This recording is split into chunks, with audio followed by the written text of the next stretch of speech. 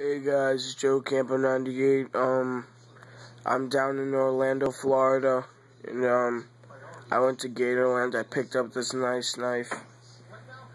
It's a Tac Force. Let me see. Very nice knife. It opens both ways.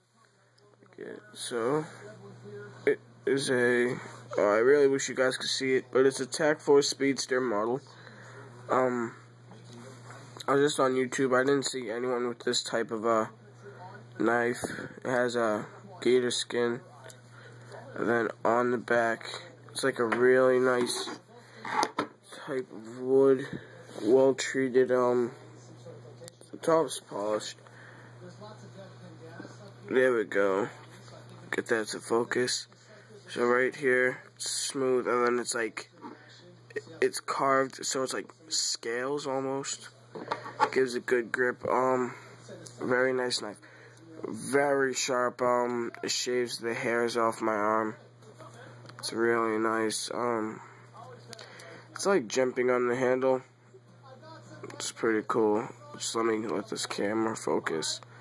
Very nice. It's I don't know. I forget what it's called, like stonewash, something like that. It's not really shiny. It has like a dull silver look to it, and I like that. I don't like anything shiny. Good utility knife.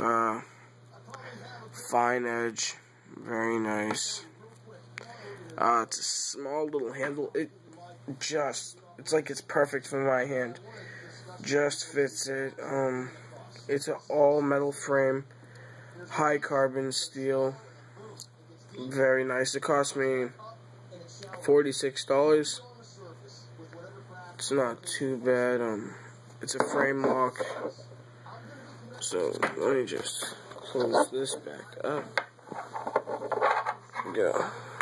I've never had a spring assisted knife, so it actually feels pretty cool.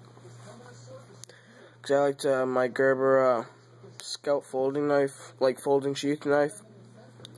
I like going like this, but this is just so much better because I have to flick it with my wrist with my other knife. But this one, it's nice and clean. Yep, so that's the knife I got. If you could like, subscribe, put this video as your favorite, that'd be cool. Alright?